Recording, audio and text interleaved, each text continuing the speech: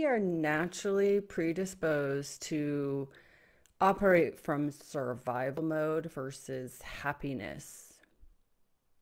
So you see, we're going to remember a negative event over a positive one. And guess what? That's just your brilliant brain working hard for you. Nothing wrong with you.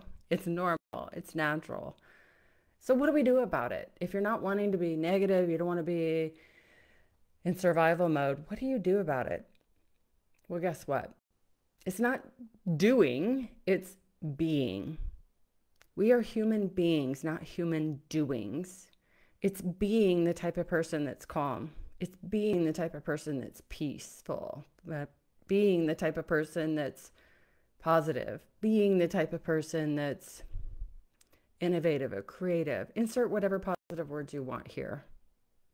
It's knowing and understanding what creates your feelings and learning how to cultivate and create experiences that up level that feeling more and more and more, which in turn edges out the negative bias.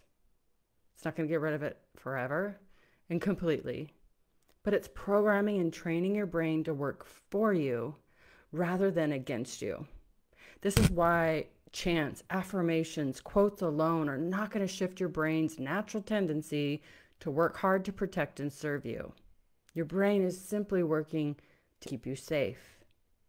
It's trying to keep you safe from the illusions, the imagination, the daydreams that have your brain thinking that there's some sort of real threat. So that's today's message. Hope you guys comment below and tell me what you hear, what stands out. I'll see you guys tomorrow.